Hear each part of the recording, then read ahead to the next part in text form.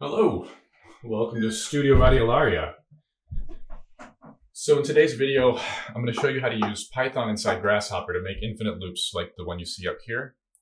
And we're going to use ChatGPT, and then I'll show you how to hook it all up inside Grasshopper. So let's get started.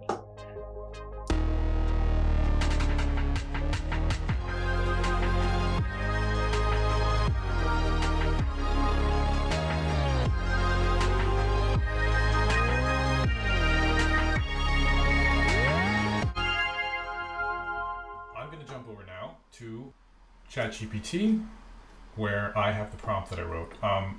So I said, can you write a Python script that takes a list of curves, outputs loops of the curves changing to random colors, and then breaks when a Boolean value is changed to false? And it tells me, sure.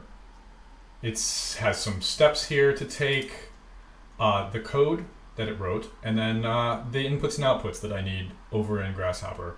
So I'm going to copy the code that it wrote, and then I'm going to show you the other steps that it suggested and a few other little things that you need to do.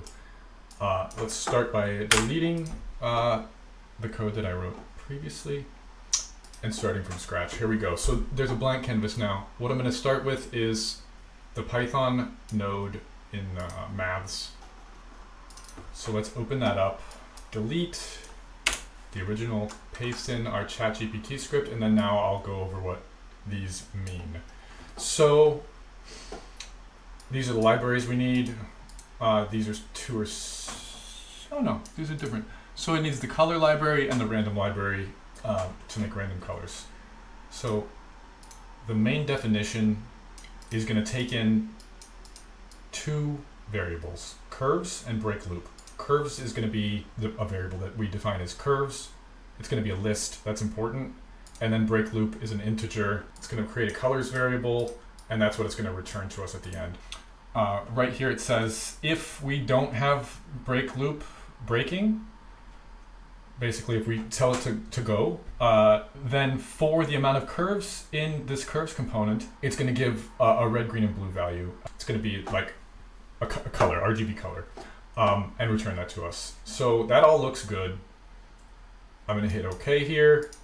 We have to now set up those variables. Let's see what those are again, just so I can. So first is curves. X we'll call curves. Got to spell that correctly. That's important.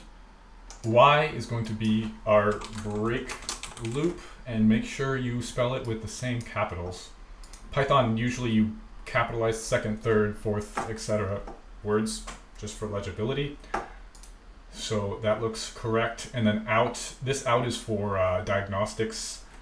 That's a little bit advanced when you start writing stuff for your colleagues and friends to use your scripts. So A is going to turn into colors because that's the value that we're passing out. Okay, so we test, we solve a problem. The problem is we have to define these so that it knows what to take in. So the first thing we're going to do is turn curves. You need to go to type hint, and that will give you a list of different kinds of inputs, floats, booleans, you know. So type hint is going to be, I'm going to make circles, so circle would work, but curve is a little more generic, so I'm going to use that. Then it can be any lines that will change the colors. It will be cool, happy, great. And then we know that we don't just want one curve. It's going to be a list of curves. So to have an input that's a list, we also have to give it list access. That's important. And then break loop is just going to be type hint Boolean, because Boolean is true or false, one or zero. The output, it knows what the output is because it was defined in the script. So let's start out with a Boolean toggle, and I'm going to set that to true, so it is breaking the loop. So right now it's not letting anything into the loop. And then for the curves, I'm just going to make a series of circles, and we're going to use, did I spell that wrong? No, it's wrong. Of circles, and we're going to use the center normal radius circle. Our center is going to be the origin, 0, 0, 0. The normal is, since we're on the top, normal starts by default in the XY plane, pointing in the Z direction, so it's pointing to the screen, which is perfect. And then the radius is going to be this series. But we don't want to start on 0 because a 0 radius circle is undefined. So let's just start with some random number, and then let's copy that and make that the step size. And the count is 10. I'm just gonna make it somewhere from 1 to 100. Let's make it 10. But at least we have a slider now, so we can control that. Pop that into radius, and we have our circles. Great. So we can make as many of those as we want, spread them out a little bit, have the first one start at a different size. Perfect. Now we can take these, and you know what? I'm going to add a little move component. And let's get another series of those. Let's copy paste this one into the step size. The count should be the same because I'm moving the same number of circles. Let's make the start 0.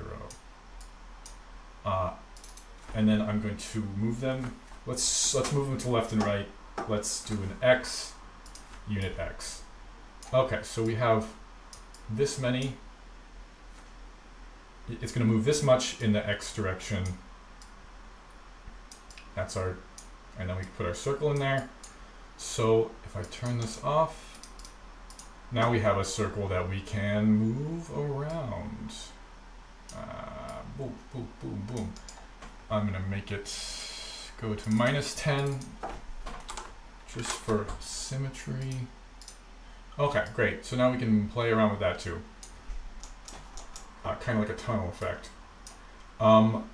So we have our curves.